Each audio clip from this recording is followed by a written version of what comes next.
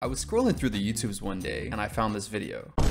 Wait, no, not that video. I found this video. This was when the words PICO-8 first grazed my ears. It was also around this time I started playing a game called Balatro. Ugh. So I figured I'd see what PICO-8 was all about by making a Balatro clone. For those who don't know what PICO-8 and Balatro are, here's a quick rundown. Balatro is this roguelike deck builder game where you play poker hands to progress through the rounds. PICO-8 is a game engine designed for fake nostalgia and has no shortage of limitations. I'm going to be limited to a 128 by 128 pixel screen, 16 colors, and 8,000 tokens of code. The first and most important feature of this Balatro clone is a deck of cards. The plan is simple. Create a table of tables with each table representing a card in a normal 52 card deck. If you don't know what tables in Lua are like a list, but you can also have tables that behave like a dictionary. So each table inside of the list can have different key value pairs, like what suit it is, what rank it is, and how much score it gives. With this plan in mind, it was time to write my first lines of Lua code. It took me a few tries to get the hang of the syntax. Pretty soon, I ended up creating the deck successfully with all 52 cards printing to the console. I also found this rand function, which looked like it would help me shuffle the deck of cards, and so I created a function that shuffled the deck of cards. Delete. And then if we run it again, you can see that we're getting a random card every time. So for example, this would be the Queen of Diamonds. And so with the deck being shuffled, all I would have to do is deal 8 of those cards to the player. And pretty soon we were playing Balatro in the console. Oh, you see this is like a 2-pair here. We're out here playing Balatro before Balatro is even visual. So far, to test if everything is working, I'm just printing this information in the console. But I think it is now time to draw some stuff on the screen. Since I know that PICO-8 has a limit on the amount of sprites that can be created, I want to make sure that we're only creating sprites when we absolutely have to. So I was happy to come across this built-in function called rectfill, which meant I could programmatically create a background without having to use one of my sprite slots. And just like that, we had our first graphics. This is our background. But of course, these sprite slots have to be used at some point. And now was the time because we had to draw all 52 cards in the deck. After a bit of distraction and copy and paste, we ended up having 52 sprites. I really tried to draw the suits on the cards, but it's really difficult to fit all of that into an 8x8 sprite. So we're just gonna have to determine the suit by looking at its color. So red equals hearts, orange equals diamonds, blue equals clubs, and gray equals spades. I found the function that would help me display sprites on the screen, which is called spur or sprite, and pretty soon this happened. Load and run. Boom. If I run it again, we get a new hand. Oh, so we got a heart flush here, you know what I mean? So now that we can see the cards on the screen, we need to detect input from the player. Normally PICO-8 is used by like gamepads and controllers, but I'm a PC player and I play Balatro with a mouse. Luckily, PICO-8 has an option called DevKit input mode, which means I can use my mouse as an input. And after enabling DevKit input mode, pretty soon I was able to detect the coordinates of my mouse position, but there is no mouse. And so I had this genius idea. Oh, you know what we can do? We can make a mouse and render the mouse at the XY position constantly. I know it sounds so simple in hindsight, but I felt like a genius at the time. After borrowing the PICO-8 mouse design, guess what? Bucket fill. This happened. So does that work? We got a mouse. Now that we have a mouse, we have to register clicks. More specifically, we have to register whether our mouse coordinates are within the bounds of a sprite. And this function seemed like the key to help me do that. This will not only help me understand which card is being selected, but this doesn't just apply to cards. This can apply to buttons, tarot cards, joker cards, and much more. And so after setting this up, we were now able to detect which card is being selected. Should be the jack of hearts, yep. 7 of spades, 10 of spades. All I needed now was a bit of animation, and the easiest way to do that is just changing the Y value. The logic is this: if the card is selected, decrease the Y value. If it's deselected, increase the Y value. This did not come without a few bugs, but after fixing that, we were on to the next task, which was drawing our first buttons in the game, which are the play hand button and the discard button. All we have to do is draw the buttons and then perform some sort of action when the button is clicked. And in this scenario, for both the play card and the discard button, the logic is basically, hey, delete the selected cards from the hand and deal new cards to replace those cards. With this ability, it was time to work on scoring. This is where the next big piece of the puzzle comes in, which is detecting which hand the player is playing. I was dreading doing this since I thought this was going to be extremely complicated, but I had an idea that would make the process much easier. You see now, when I get dealt some cards, they're all out of order. So to solve this problem, I was going to need to add a sorting algorithm. I basically did insertion sort. I assigned a number to all of the ranks. So for example, A is 13, king is 12, all the way down to 2 being 1. And so when I do insertion sort, I'm looking at these numbers specifically to determine what the order should be. Now that my cards are sorted, determining what hand the player is playing will be way simpler. I ended up creating a bunch of helper functions that help determine whether the hand the player was playing contained certain conditions, like containing a flush or containing a straight. This helped a lot because to detect a hand like a straight flush, for example, all I have to say is, hey, does this hand contain a straight? And does it contain a flush? If both conditions are correct, then it's a straight flush. After a bit of time, I finished with all the hand types. This should be a royal flush.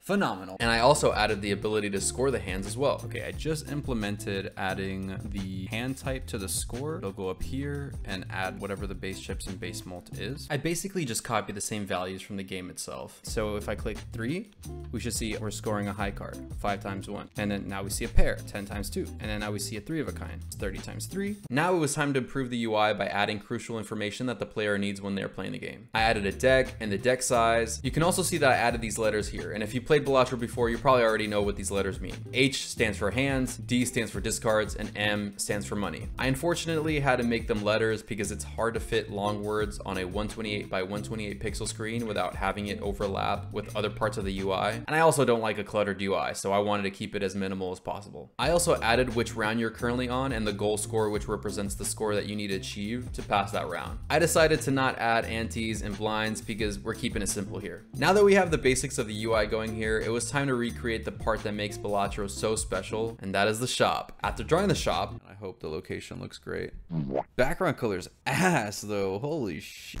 And redrawing the shop again, I ended up with this. All right, this is the new look. It's gonna work for now. You can also see that I added a reroll and a go next button, but reroll is useless without any special cards, and so it was finally time to fill the shop. The plan here is to recreate only 3 types of cards found in Balatro, which are jokers, turrets, and planets. Jokers are gonna have white backgrounds, planets are gonna have blue background, turrets are gonna have like this tan background. With that plan, it was time to start drawing these special cards. Attempting to draw anything meaningful with only 8x8 pixel grid is close to impossible. I wish I could have made these beautiful designs like the real game, but with the limitations, I have to go very abstract with my art. Here are the results. We got regular jokers, which just adds a flat amount of mult. We also have the times mult. We have plus 30 chip, plus 60 chip, plus 90 chip. We also have these 2 question marks, which are basically going to be random amount of chips or random amount of mult, and there's going to be a cap. I just had to do abstract art here. I know it looks beautiful. These are the planet cards, and this would be a high card because it's just alone.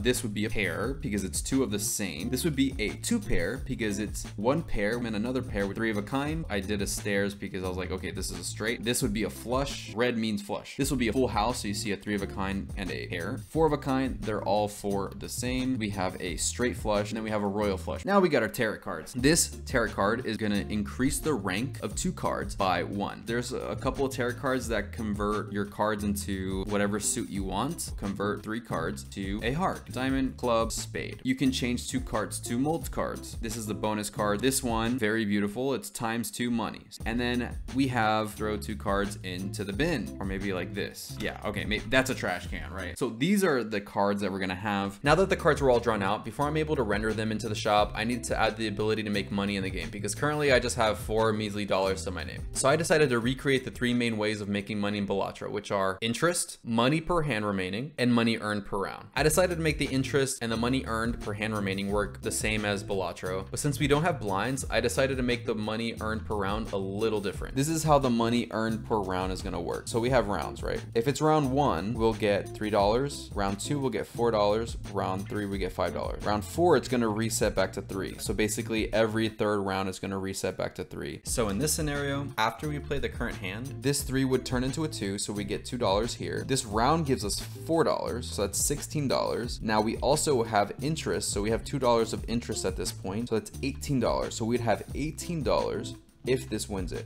So $18. Now that we have money flowing in, it's time to load the shop with cards. To not overcomplicate things, I decided that picking 1 random special card of each type would suffice. After adding buy buttons and price tags, we spend 7. We try to buy this. It says you don't have enough money to buy this. Get your money up. Now, all that was left was to render the special cards on the screen when they were bought and add some logic to make them actually do something. And this is how they were structured in the code. We have our special cards, and each special card has its name, it has a price, has an effect. And so this is where like the action is gonna happen. Right index, the description. I also added a type, which comes in handy when I want to do like if statements. For the Joker cards that I created, making the effects was pretty simple, since all they did was change the score. I didn't make any crazy Jokers here. The planet cards were also simple, since we just had to update the chips and molt and the level. But the major hurdle was the tarot cards. And at this point, I had to restructure a bit of the code to make it work out. But after a bit of time, they were finally done, and here is how they turned out. Very huge milestone. I have completed all of these tarot cards, and so you see that we get now a use button. I want to try to display as many tarot cards as possible just to show that it's working. So this is the delete 2 cards tarot cards. Let's say I want to delete the 6s. So if we press delete, boom, an 8 and 4 get presented, and 50 is now the new deck size. To make a molt card, it kind of looks like this, right? And this is the bonus card, but I don't have much space to do crazy drawings like that. So in order to know that you have a molt card, I'm basically going to add a red pixel on top right. Boom. And if I had the bonus chips, it would change to a blue pixel. So now this is looking for diamonds. We can make this a diamond as well. 3, 9, ace, you'll see that these change to diamonds. Boom. And now I can make a bigger flush. This is the hermit. So times 2 money. When you buy it, it's going to deduct $4 first. So it's going to go to 48. Then it's going to add 20. 48 plus 20 is going to be 68. So if I buy this, you can see my money changes to 68. The tarot cards are working as expected. We have the sell buttons for all the cards.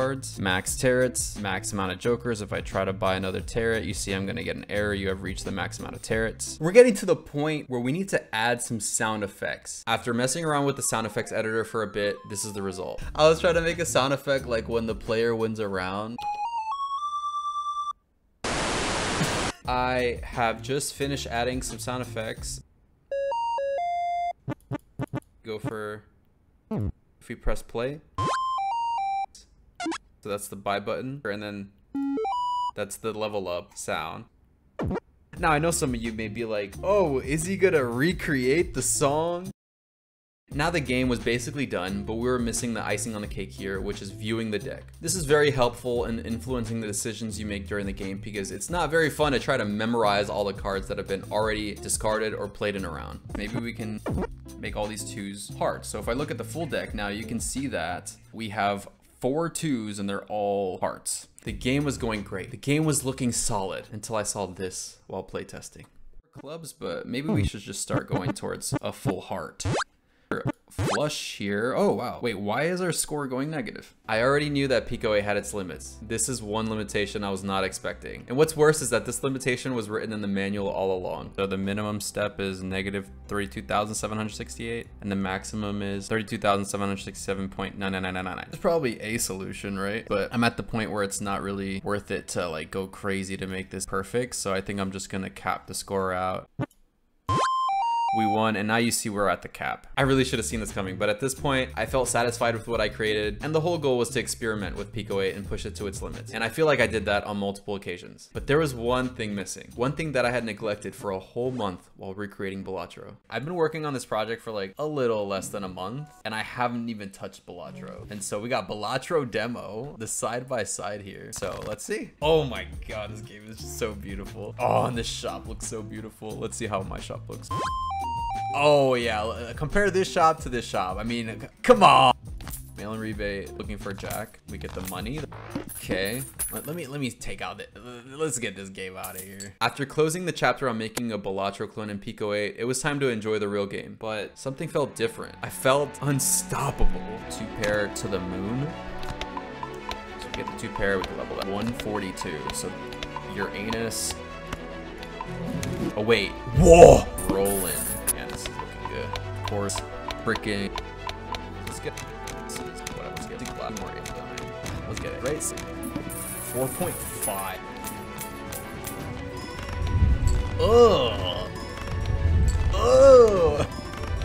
Ugh. Chapes is 508. Like, what? This is the last round, so I just have to sell this guy. It's easy. What happens if I just play this 4? Like, just 1-4. Oh my. Let's play this. Let's get it back to the 2 pair. Oh God. Moral of the story: if you want to get better at Balatro, recreate the game from scratch.